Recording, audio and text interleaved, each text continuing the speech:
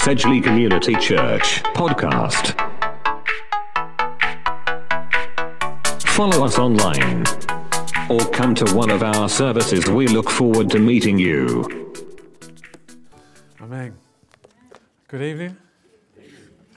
Okay. If you've got a Bible, please, if you would turn to Matthew chapter 5. Matthew chapter 5. And I just want to read a few verses from this book, the book of Matthew.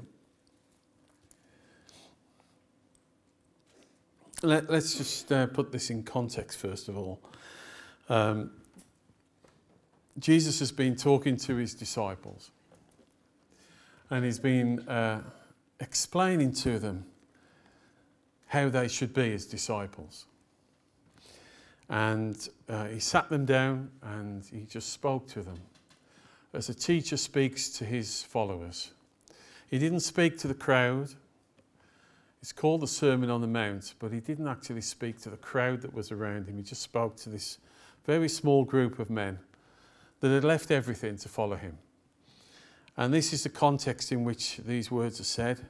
And then he talks about the very qualities of being a disciple. And then he starts to talk about how to apply that within everyday lives. Okay, start at verse 13. You are the salt of the earth. But if the salt has become tasteless, how can it be made salty again? It is no longer good for anything except to be thrown out and trampled underfoot by men. You are the light of the world. A city set on a hill cannot be hidden, nor does anyone light a lamp and put it under a basket, but on the lampstand, and it gives light to all who are in the house. Let your light shine before men in such a way that they may see your good works and glorify your Father who is in heaven. Do not think that I came to abolish the law or the prophets. I did not come to abolish, but to fulfill. For truly I say to you, until heaven and earth pass away, not the smallest letter or stroke shall pass from the law until it is all accomplished. Whoever then annuls one of the least of these commandments and teaches others to do the same shall be called least in the kingdom of heaven. But whoever keeps and teaches them, he shall be called great in the kingdom of heaven. For I say to you that unless your righteousness surpasses that of the scribes and the Pharisees, you will not enter the kingdom of heaven. Yeah. Amen. Father, we just pray for your word. We pray, Lord, that it just illuminate us. Lord, that it will draw us closer to our Saviour, Jesus. And Lord, bring us to an understanding of how to serve you in these days that we live in. In Jesus' name, amen. Okay, for the last couple of months now in the Bible studies, we've been looking at what a disciple is. And we had a set of 4 studies, and they were called the hallmarks of a disciple. The hallmarks of a disciple. And we spent quite a bit of time actually looking at what a disciple is.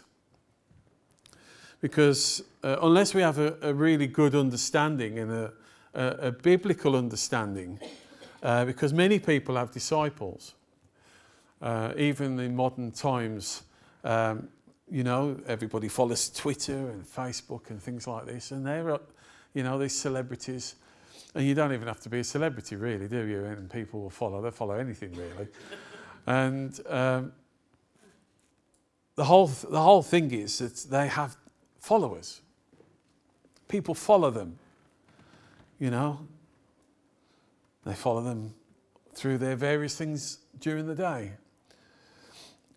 What food they eat, where they go, what they're doing. And they're interested and they feel as though they're part of what this person's life. And that person may not have the faintest idea who these people are. But they consider themselves to be a follower. And so this idea of a follower can get really mixed up in our minds, because we can think we follow somebody, but we don't really. It's just a phase, or it's just something that we dip into every now and again when we particularly feel like we want to do that.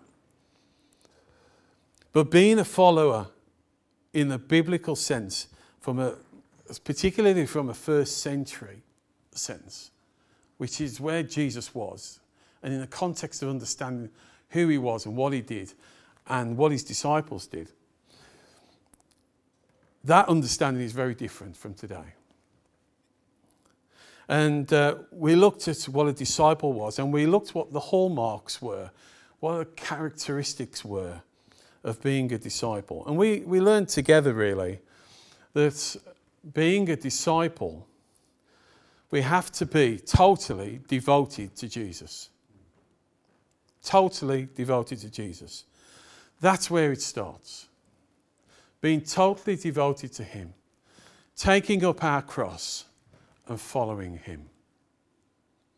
There's a cost involved from the word go.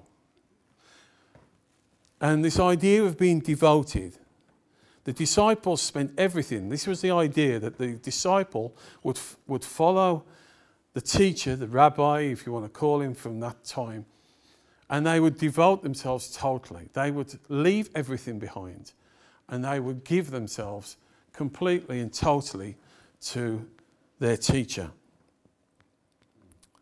And that meant leaving everything. That meant giving up on everything. That meant sacrificing stuff. We looked at Elisha, didn't we? And that, Elijah went to Elisha and said, "Follow me." And he was working at the time, but he had to break his responsibility and follow his teacher. So he went and he was pushing the oxen, and he went and he destroyed the things that he was using. He broke with the past. And if we're going to be anything for Jesus, we have to break with the past. We have to go forward in him and not have anything that's hanging over us. We also looked at, as a disciple, we have to understand our condition before God.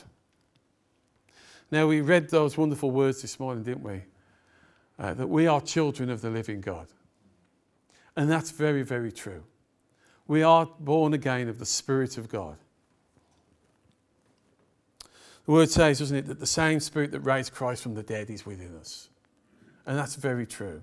But we have this thing called an old nature, which until we are perfected, until Jesus comes, we're constantly at war with. And if you feel like you're like that tonight, don't worry, because we're all in the same boat. And one of the greatest theologians of all time, of history, struggled every day by saying, the things I really want to do, I don't do. And the things I don't want to do, I just do. And I can't help it. And that was Paul. So if you feel that you're letting the Lord down every 5 minutes, you're in good company, because we're all the same. But we have a gracious God and a loving God who just restores us. If we come to him, if we say we're sorry and forgiveness, God restores us. He promises us to restore us. You see, we need to treat sin how God treats it. We need to see sin how God sees sin. Once we start doing that, we then start to realise how much that offends and breaks God's heart. And we start to change, because we then start to understand how God looks at us. God looks at us as something so special and redeemed. And the last thing he wants us to do is taint ourselves with this world and with sin. So we need to understand how God sees us, so that God can speak into our hearts, make us more and more like Jesus, make us to the point where we can't stand sin anymore, that all we want to do is please God. And then his righteousness grows within us and makes us into what he wants us to be. And we can only be anything for God when we are poor in spirit and broken and helpless. We will never be anything for God until we get to that point of being broken and helpless. We need to be gentle. We need to be peaceful. We need to have compassion for other people. And we need to thirst after everything that God has got for us, so that his righteousness is found in us. We heard those wonderful verses, and I commented after Shirley had spoken, those verses that Paul says. And my favourite bit in that whole chapter in Philippians, to be found in him. That is the most important thing. That is my heart's desire, to be found in Jesus. Because that's what makes the difference. That's the difference. That's the thing that changes us, to be found in him. That was Paul's cry. And if it was good enough for Paul, then that's good enough for me. And then we looked at, on Thursday, we looked at those words that Jesus said in the garden. And we need to say those words, and we need to mean them. Not my will, but your will be done. Those are the words that Jesus said to his Father before he went to the cross. If there's any other way, please, I'll go that way. But he said, not my will, but yours be done. And you know, until we say those words and mean them, we'll never be what God wants us to be. Not my will, but yours be done.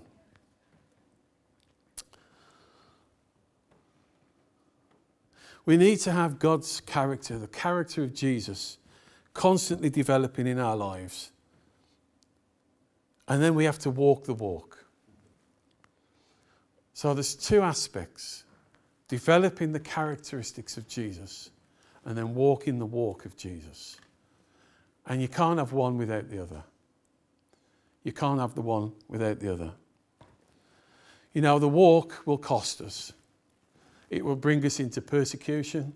It will bring us into rejection. But it's worth the cost. Jesus did it all because it was worth it. Because he would look through history and he would see us worshipping our Father tonight. And he would say, it was worth every single drop of blood. It was worth it all. Aren't you glad? Aren't you glad that it was worth it all? Yes. That he didn't just say, I can't really be bothered with this anymore. I've had enough. No, he went through with it. He gave everything to redeem us back to God. What a wonderful Saviour we have. Amen. And that's the walk that Jesus asks us to take. In fact, he doesn't ask us. He demands that we take. Jesus was quite revolutionary and he was quite direct. I was listening to somebody this morning and he said, if you can find Jesus meek and mild in the New Testament, then please show it to him. Because Jesus meek and mild doesn't exist. The straight Jesus exists. The Jesus who dealt with people and said it as it is. That's the real Jesus. And he said to us as believers and followers and disciples, if you can't take up your cross, you're not worthy of my name. If you deny me, I will deny you. These are strong words, aren't they? But it makes us realise that Jesus didn't mess about. He was straight as a die. And he did that because he had a mission. And his mission was to save the world. His mission was to redeem it back to God. And you know, he didn't say when he left, when he went to heaven, have nice services. And he didn't say, feel nice, comfortable, and have a nice fuzzy feeling when you come into a meeting. He said, go into all the world and preach the gospel. Do what I've done. Be me to the generation that you're in and see what I can do. And this is what Jesus is all about. You see, nothing less than this level of commitment will do. This is hard preaching, isn't it? Because It's hard for me because I have to apply it to myself before I can say it to anybody else. And it makes me think. But Jesus was straight. So when we look at God's word, we have to be straight about it. We have to be truthful about it. Even sometimes when it hurts. Because Jesus really wants us to live this out, you know. He really wants us to live out his life. And then Matthew, once he's been through these Beatitudes, once he's been through the understanding of being poor in spirit, of being gentle, of mourning over our frail state, of trusting and searching for God, being pure and being peaceful, he then goes on to tell us how to do it.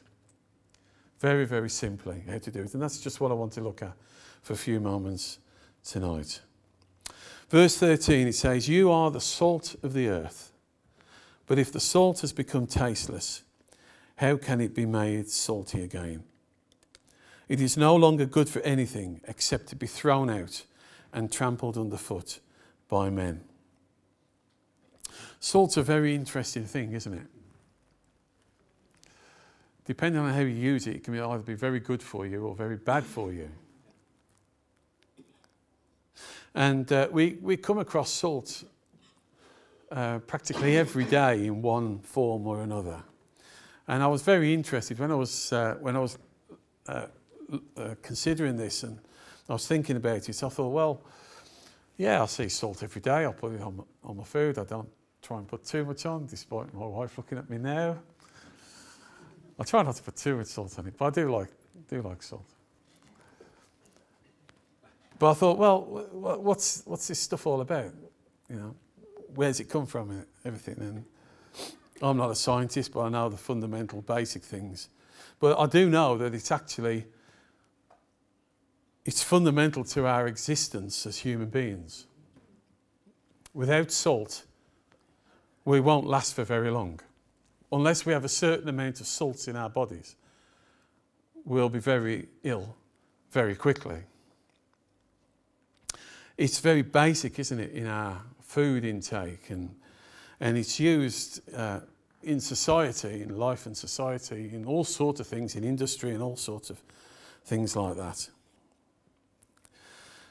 But it's a natural thing. It's formed naturally. It's a natural preservative. And it's very distinct in its taste and in its texture. It's unique, really. I don't remember much of my chemistry days when I was at school, but I do remember that it's pretty unique. And it's very pure. It preserves things. But it does affect everything that it comes in contact with. If you drink salt water, you know about it, don't you? It's horrible. You know that you've drunk something and it tastes horrible. It could be very good for you in some ways, but it tastes horrible. So it affects everything, really, that it comes into contact with. And Jesus said that as his disciples, we are the salt of the earth. We are the salt of our society. We said this morning, didn't we, that we are children of the living God. And the world doesn't recognise that. Let's face it, the world thinks we're weird. People think we're weird because we follow God. They don't understand it. And they don't understand, the world doesn't understand it because they don't have the Spirit of God dwelling within them. It's not that there's anything wrong with them or there's anything wrong with us. It's just that we have been born again of the Spirit of God. We have the Spirit of God within us. So we are aware and understand the things of heaven and the things of God. And the world doesn't do that because they are blinded by sin.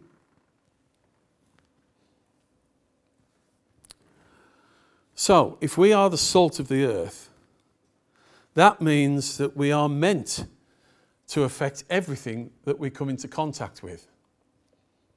It goes with the territory. So if you, for whatever reason, have a reaction in this world don't be surprised. Because you're meant to.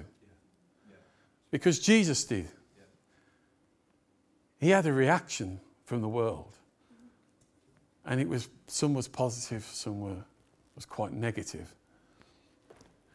And those that wanted to hear and those that wanted to see did see and hear. And those that wanted to be blinkered and not want to understand, then they didn't understand. Jesus affected everybody that he contacted in one way or the other. And as followers of Jesus, we have a unique message. We have the secret of a life worth living. Amen? Are we in agreement this evening? We have the secret of a life worth living. Our lives have been totally changed because of Jesus. And so he gives us a distinct, pure destiny that comes from God alone. It doesn't come from anything that we can do. It comes from God alone. As we are born of the Spirit of God, as God works in our lives, as he creates his character within us, we become more and more distinct. We become more and more pure. Our destiny and our effectiveness to the world around us becomes more and more of an impact. This message is the cross. This message is the gospel. This is the unique message that we carry, that Jesus Christ is alive, that he saved us and that he's restored us, and that he can do that for anybody and anybody tonight in this place. He can do that. He can change your life completely. He can turn you around. He can forgive you of sin.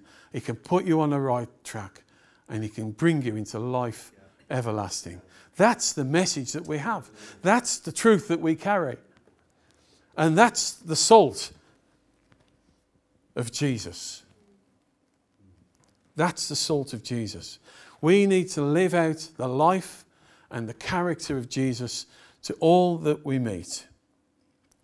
We need to be Jesus. I've said it before and I'll say it again. We need to be that perfect reflection of who Jesus is. You see, this was the point of being a disciple. This was the point of the 3 years that his disciples spent with Jesus. It wasn't because they fancied walking around the Judean hillside and having a sail on the boat every now and again. It was just something to do. It was so that they were with their teacher. They were with their rabbi. And everything that he did, he fed them and fed them and fed them the secrets of the kingdom of heaven. So that one day they would go out and they would be Jesus. And this was the biggest problem that the religious people had with the early church, was that when they were dragged in front of the Sanhedrin, they didn't see Peter and John, they saw Jesus. And you know, this is what we've got to be. We have to be Jesus to our generation. We have to walk the walk. We have to talk the talk. We don't want to talk any rubbish or drivel. We need to speak the truth of the gospel of Jesus, that he is alive and that he can change people's lives.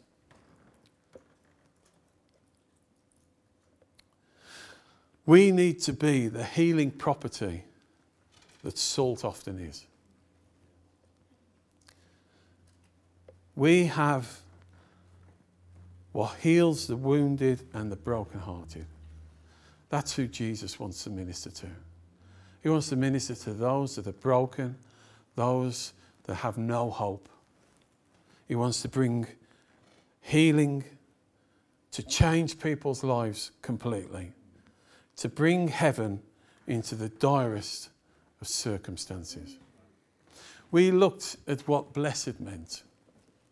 We looked at what this word blessed meant, particularly in light of these things, the blesseds, the beatitudes. What did it mean?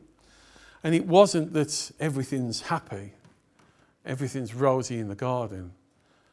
But what it does mean is that in the worst circumstances that we can ever find ourselves in, we are contented and we are satisfied because we know that God is with us.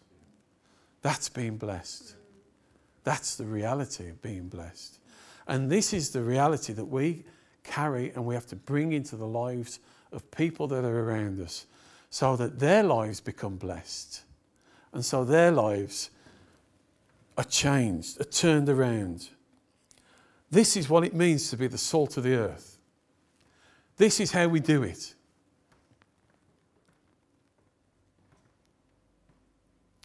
You see, when we looked at these Beatitudes, when we looked at these characteristics, we realised that this was just a start.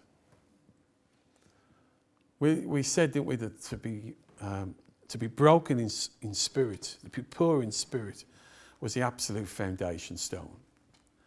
And everything else builds on top of that. But we must live this out. We must reveal Jesus to other people.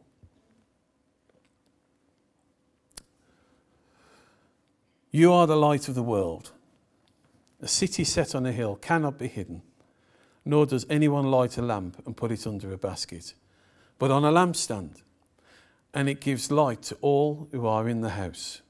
Let your light shine before men in such a way that they may see your good works and glorify your Father who is in heaven.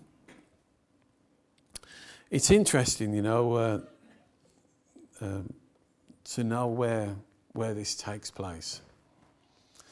There is a place that you can go to around the Sea of Galilee called the Mount of the Beatitudes, and there's a church there, like there's a church on every hill, it seems, somewhere in Israel.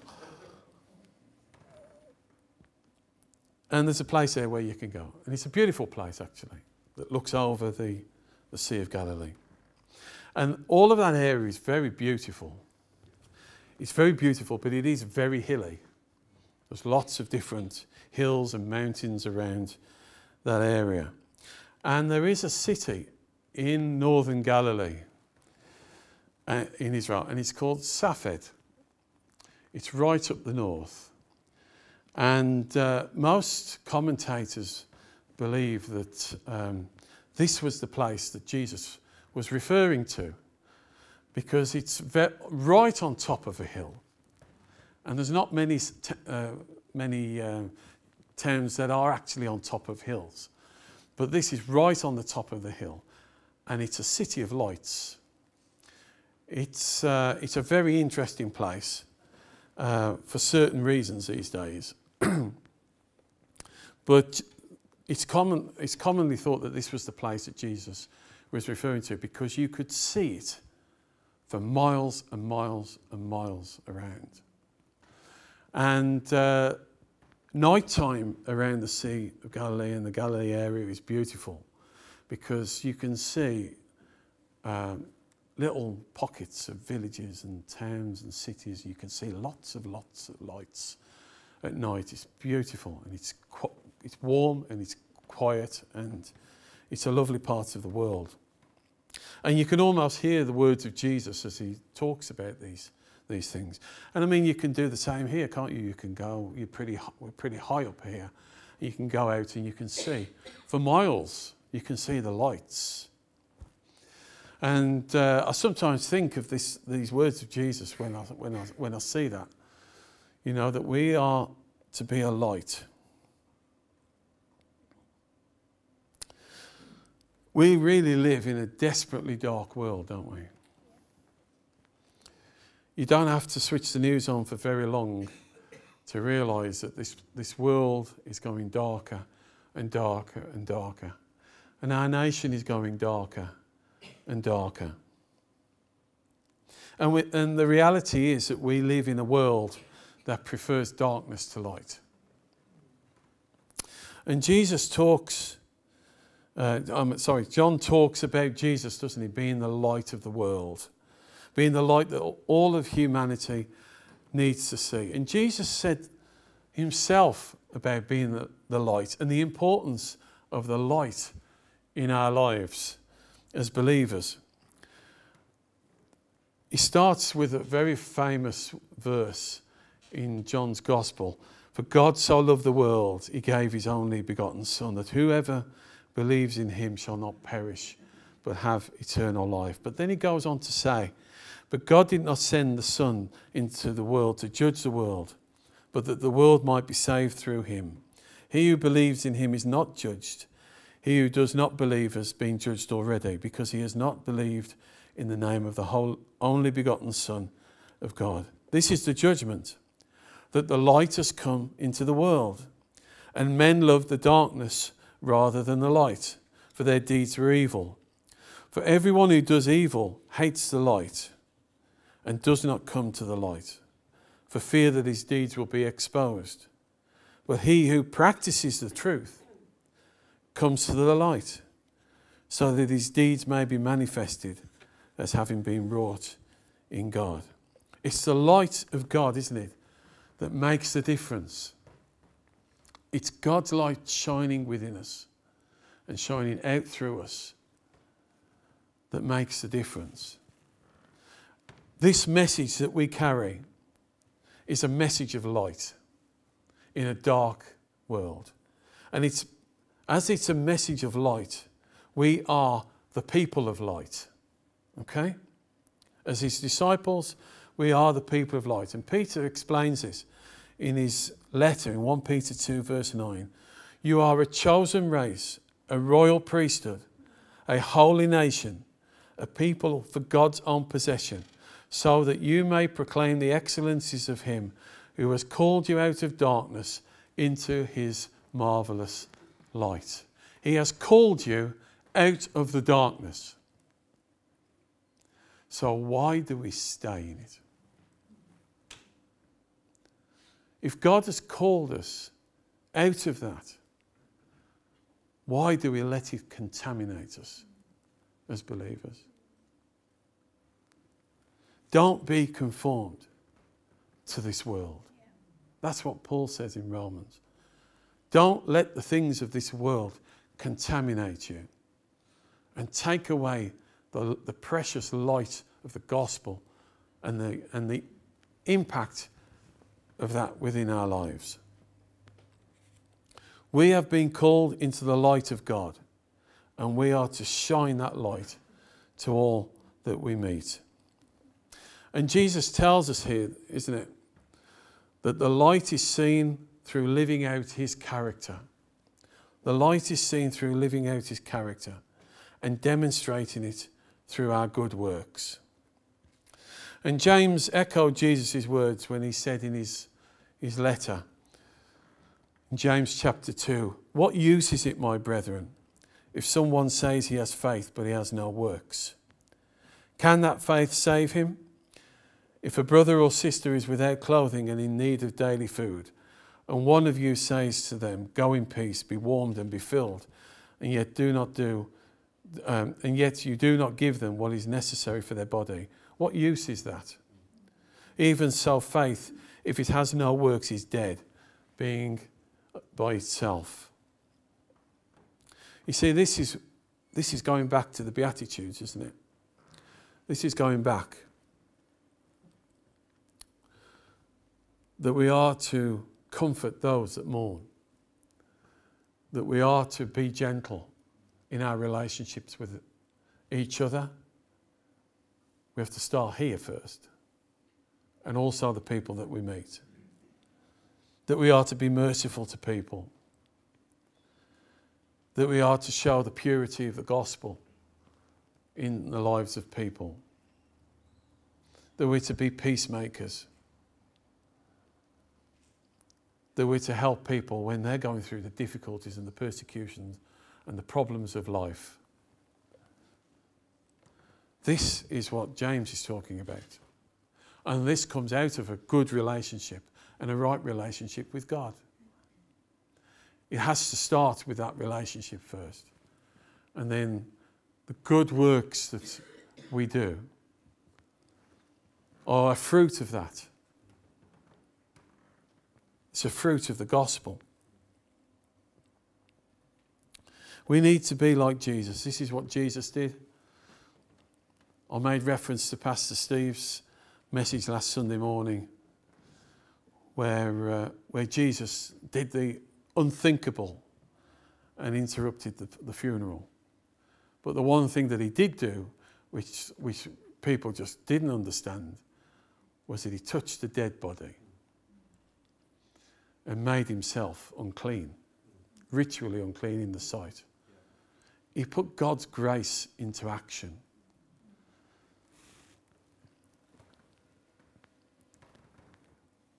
This is Jesus. This is the standard that we have to live to. This is what we are to be followers of Jesus. Because God's light is coming. Amen? God's light is coming. Do you believe me this evening? God's light is coming. Jesus is coming. And we have an obligation to present Jesus. We need to burn and burn and burn and burn the light of Jesus into this world and into the people that we meet. Because we are a reflection of Jesus. And we do this, don't we, as we stand on God's word. As we demonstrate the righteousness that we have in Christ. These are the following words that Jesus said. His word would not pass away. God's word would not pass away. But everything would stand upon God's word. And that we have to be righteous in what we do. We have to show righteousness. This is the standard we have to live by. This is the foundation of being the salt of the earth and being a light in a very dark world. You know, Steve said it enough times, and Shirley has as well, and I reiterate that. We are a church of no compromise.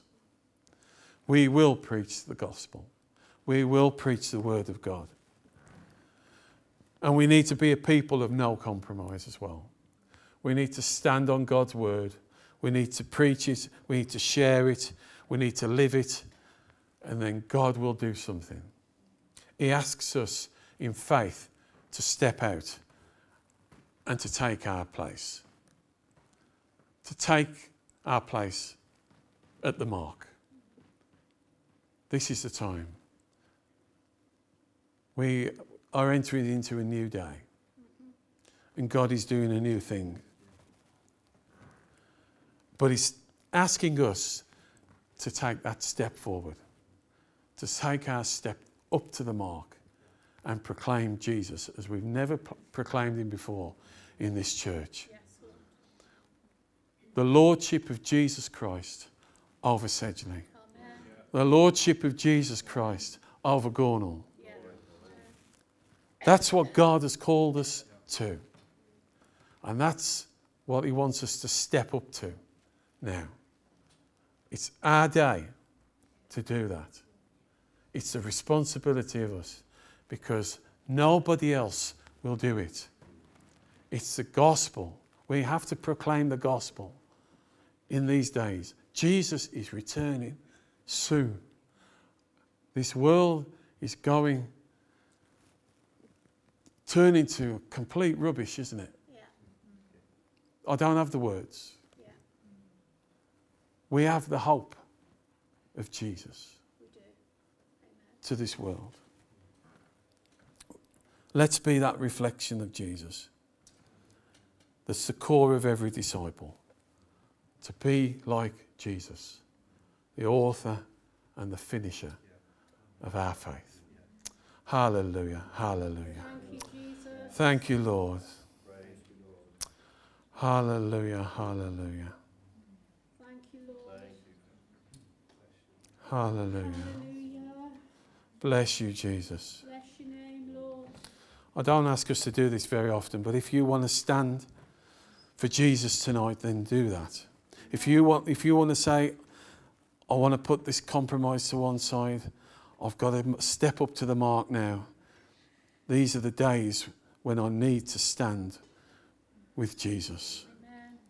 If you want to do that, just do it very quickly now. Hallelujah. Stand with me.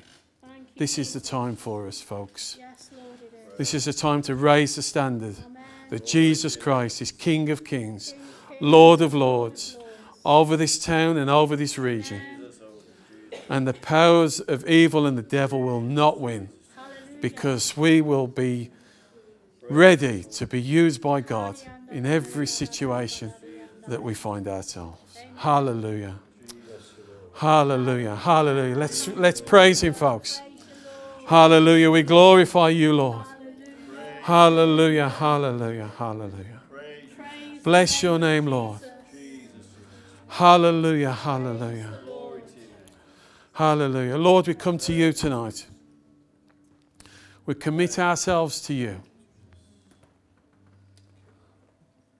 Lord, you challenged us.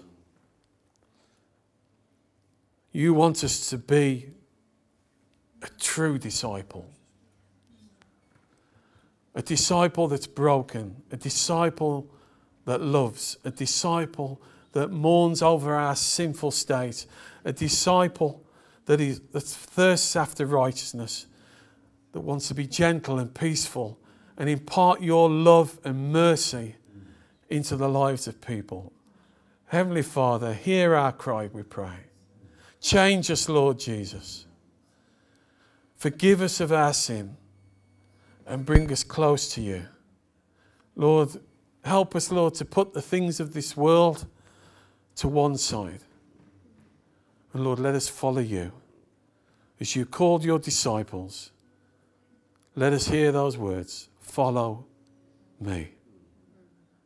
Lord, we will.